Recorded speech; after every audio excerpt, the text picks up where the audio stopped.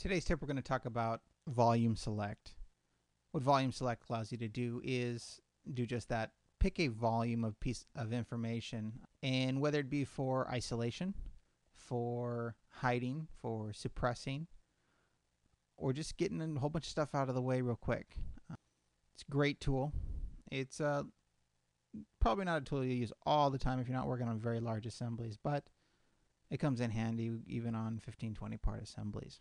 Like this flashlight thing here we got on the screen. It's got quite a few parts to it. We'll take a look here. We've got 17 parts. So we'll see it on a pretty small scale here. 14 unique parts, but just moving around, getting things done. Here's the volume select tool. I use my Super S key, and we got our arrows here. You can also add, this is also available in the customized toolbar, and you can drag and drop it. I usually have it up here on the top. You can drop it down here, and we've got a volume select option. Comes up, and what it allows us to do is, if we select from left to right, whatever is fully encompassed in this box, and in a second we'll learn how to manipulate it, but this volume that's being created, whatever is fully encompassed will be selected. I can grab these arrows and I can pull it out. As you can see, as I pull it out, more parts will be selectable. We got this side pretty bare, and we can see we've picked pretty much all of the head. Okay. Now at this point I could right click and choose hide or isolate or suppress or anything else that I may need to do, make everything there in virtual if you're using SolidWorks 2010.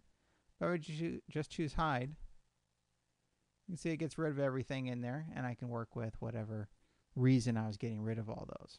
Now getting them back is very simple. We have a more with the S key is hiding or selecting everything that's hidden or selecting everything that's suppressed and then bringing them back. And we can see here, we can say select hidden, and what it does is goes through the tree, and it's not just what got hidden with the volume select, but anything is hidden for whatever reason. It'll go through all of the subdirectories, as many levels deep as it needs to go, and select them, and then you can simply right click show and everything comes back. Undo that real quick. Another thing we could do, if we just wanted a couple of those parts, maybe the volume select picked too much, we can come up to the assembly toolbar. Let me get larger buttons going on here. On our assembly toolbar, we can choose our show hidden components. It'll hide everything that is already shown and show the hidden stuff. And maybe I want the button back, maybe I didn't mean to get that in there, and maybe the ring for some dimensions from end to end. I can exit show hidden. And those parts that I selected plus the parts that were already shown all are back. Now I'll bring back all of the hidden parts. Volume select, as you saw when I chose it, I just selected out here in space, and the left to right, anything that is fully encompassed will get selected.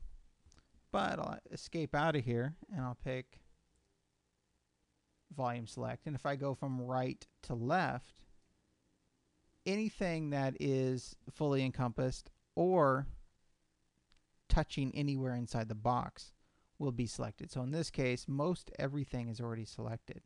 So we don't have this guy here. If I pull it just a little, just so it's barely touching it, it's getting some of the inside part, it's there. If I right click, hide, everything but looks like 2 parts are gone. At the same time as I'm using hide, we can also of course use suppress or anything else that you may want to use. If we don't want it so sloppy as we see, as we've demonstrated a couple times, just dragging it here in this 3D box in space, I'm not quite sure where it's starting or stopping, we have another way of doing this. We can pick a planar face.